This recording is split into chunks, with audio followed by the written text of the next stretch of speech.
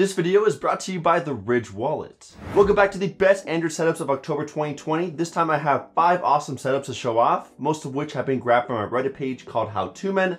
So if you'd like to submit your home screens for a chance to be featured in the next episode, be sure to click the link in the description.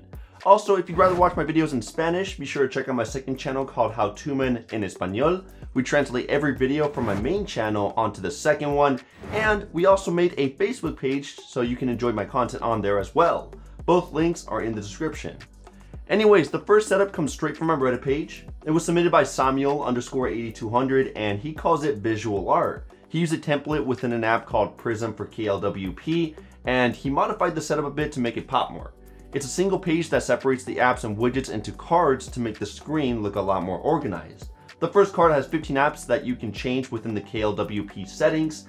I'll go over how to do that in a minute. Right below that, there are 2 similar cards for the weather or the music player. Tapping on either of them brings up an even bigger music player or a larger weather widget for a better forecast of the next 2 days.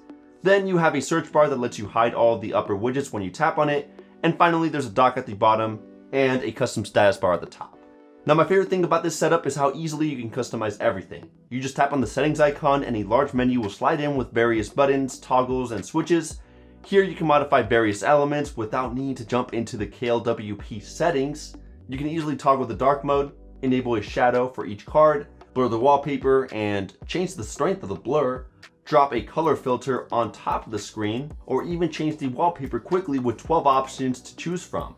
So that's everything within this setup. I wanted to show off how I set this up, but since the tutorial will be really extensive, this is the timestamp to jump to the next setup. Anyways, first you'll need to download 3 apps: KLWP Live Wallpaper Maker, KLWP Live Wallpaper Pro Key, and Prism for KLWP. Those 3 apps are the foundation for this setup. From there, I recommend you use Nova Launcher. Actually, for all these setups, I recommend you use Nova. And within the launcher settings, you'll need to disable the dock and status bar. On the home screen, you need to remove any widget or icon. Now to enable the theme, you'll need to long press on the home screen, select wallpapers, then choose live wallpaper, select custom, tap on the gear icon, select the hamburger menu, load preset, tap on Prism for KLWP, and it'll be the first template called Afterglow Things. If the setup looks weird in the preview menu, scroll over to the globals menu and change the first setting to 1 page instead of scrollable. From there, within this same global settings, you can change the wallpapers within the wallpaper picker. Most of my wallpapers came from an app called Joy Walls. You can also adjust any item on the home screen like icon size, margin, snap bar, etc. If you want to change the icons, you can scroll over to the items menu, scroll down until you see change dock icons here, tap on dock, then icons, and then choose the app you'd like to change. For example, if I wanted to change the music icon, I tap on music, pick image, select the hamburger menu, and then choose whatever icon pack I'd like. I was originally using Nebula icon pack, so I went with that to make the icons pop more. Within the app, I searched for Spotify and tapped on it. Then it should jump me back to the KLWP settings and the icon should change. Finally, scroll over to the touch menu, tap on launch app, then app, and select the app that is appropriate to the icon you chose.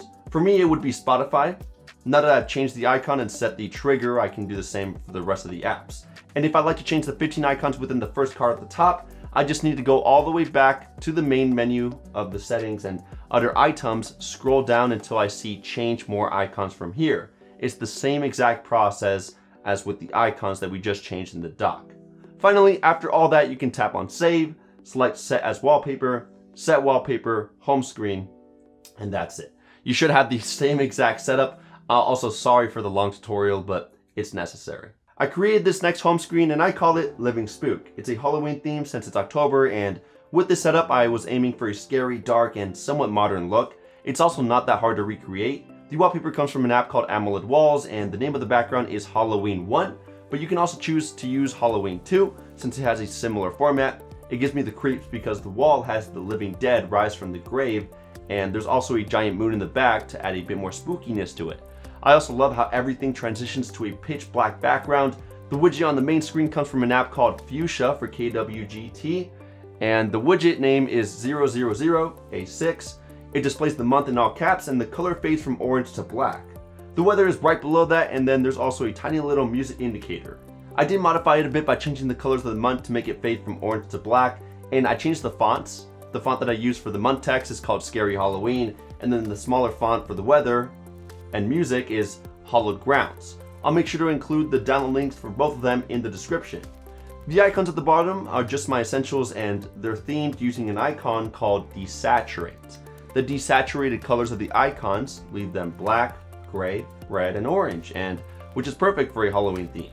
Finally, the screen to the right just has a single widget that looks like a Satanist symbol, I guess, but really it's just a fancy analog clock. It comes from a pack called Cubz KWGT, and the widget name is E3. I put the setup on my Twitter and everyone loved it, so if you want an awesome Halloween setup, this is it. Now before I move on to the next Ender setup, I wanted to tell you about my new favorite wallet. It's the Ridge wallet. You know, it's crazy how all of us have moved on from the old-fashioned flip phones, yet we still carry around a behemoth of a wallet that was designed in the 90s. I don't know about you, but I got tired of having to carry around a wallet that I could barely even fold. The Ridge wallet speaks a different story. It's light, sleek, compact, extremely durable, has RFID blocking technology, and it looks a lot more modern. There's also a lot of extra features that come with it. For example, it can hold up to 12 cards, and there's a strap or clip to hold your cash.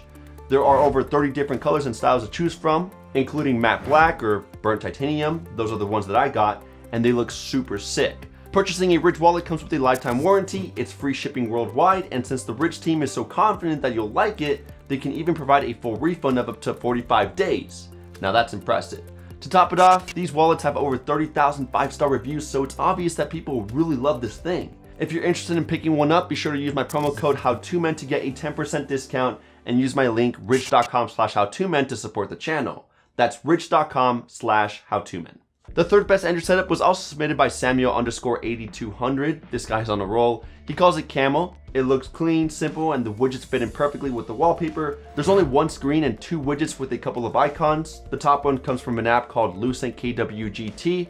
Within the pack, the widget number is 322. It has a search bar that lets you quickly Google things. Below is a detailed paragraph of the weather forecast, and when you tap on it, the weather app launches. Right below that is the time and the day of the week.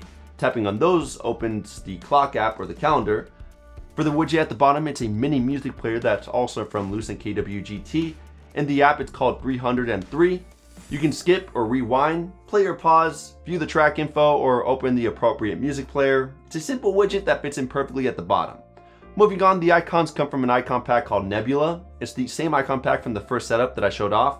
I love them because the colors and higher contrast makes the icons pop, and it's especially important since I set the icon size to 90% within the Nova Launcher settings. Finally, I love how the background separates the upper elements from the bottom, keeping everything organized. The color scheme is also beautiful. It makes it look like there's a sunset with a camel walking in the desert. It comes from an app called Wallpapers, and the name of the wall is Camel 3. So if you want a beautifully organized home screen with widgets that will give you a ton of information, Camel setup is the perfect option. The fourth best Ender setup for October is the most minimal one. Sometimes you don't need a ton of widgets or bells and whistles to have a spectacular looking home screen. This one is submitted by Onyxiom, and it's called Simple Setup, appropriate name.